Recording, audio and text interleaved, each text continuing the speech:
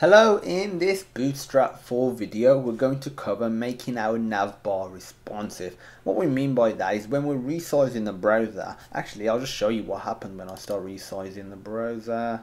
So we got our navbar, and as you can see it is adjusting, but if you get to a screen size that's really small like this, the content, as you can see, doesn't look very good, and generally you'll have it hidden with a menu button like that, but it isn't by default. So to do that, really simple. If you just go to your code, first of all you want to enclose everything inside your navbar, so all of this inside a div.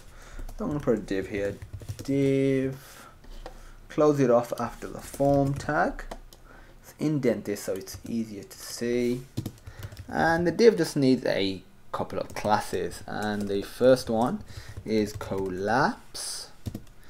Next one is navbar dash toggleable dash XS, and the XS part represents the screen size, or the browser size I should say. That's very crucial. It should be, shouldn't really say screen size, I should say browser size, because you could have your website on extra small even though you're on like an extra large screen because your browser has been resized. So on a browser that is at a size of extra small, only collapse it then and only make it toggleable then, otherwise show all of it. But you can change this access to the different sizes that you can see right here, so large, medium, that sort of stuff. Pretty simple stuff really.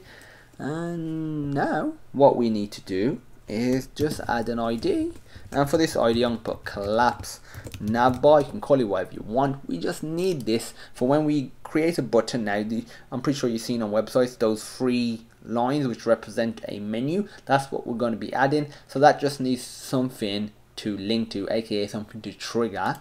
So to create that button is ridiculously simple. We just put a button tag, and inside here just put ampersand hash 9776 semicolon. Don't worry, this won't look dodgy or anything like that. This will have the three lines that I was just talking about, and this just needs a couple of classes. First one is navbar dash toggler, second one is hidden dash sm dash up.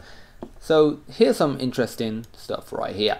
We got hidden dash sm dash up. This part, sm, stands for small. So when your browser is at the small size and up, don't show this button because the content is visible. Anything below that, which is extra small, where the content is actually hidden, then show the button. So you can easily mix and match these. And the next thing, we're just gonna set the type. I'm gonna put button data dash toggle equals collapse. So we're just telling it what sort of data it's toggling. Data dash target, and for this put hash and the name of, or the ID of our div. So if we just save that now, go to our web browser, refresh, you might be thinking it doesn't look different, and it doesn't at this browser size. But if I start resizing it, as you can see, now that I'm on a small browser size, the content is now hidden and I get these three menu buttons, menu lines. So if I click on it, the menu shows, and if I click off it, it disappears. So if I click on it and I start resizing again, it automatically adjusts, and if I go back, it goes back to the state that it was last in, which is really cool.